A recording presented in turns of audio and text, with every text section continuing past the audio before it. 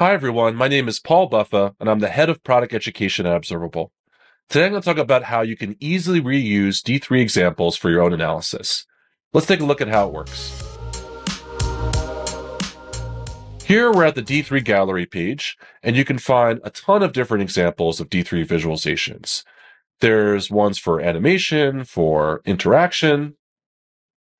Why don't we find a simple example we can repurpose with a different data set? So I'm going to look for a line chart here. Here we go. This line chart example is using some sample data set on Apple stock prices over time.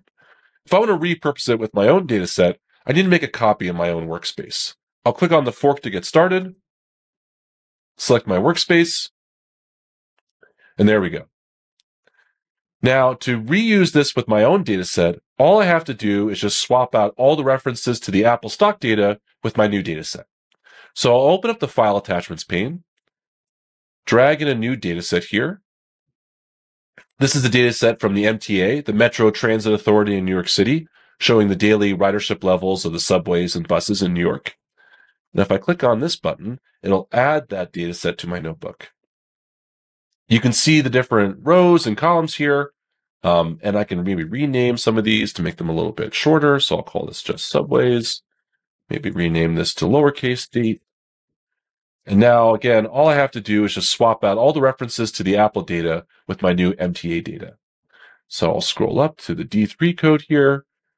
And here we see Apple referenced. We'll also call this subways.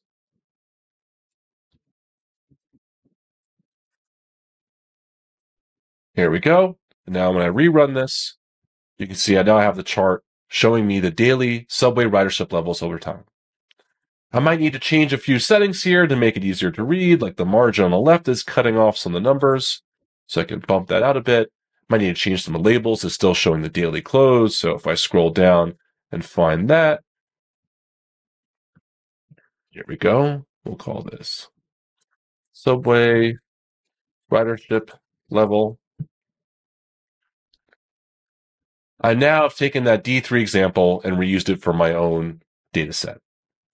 So you can do this with all the D3 examples we walked through before, and there's a ton you can use, so it's pretty fun to get started with.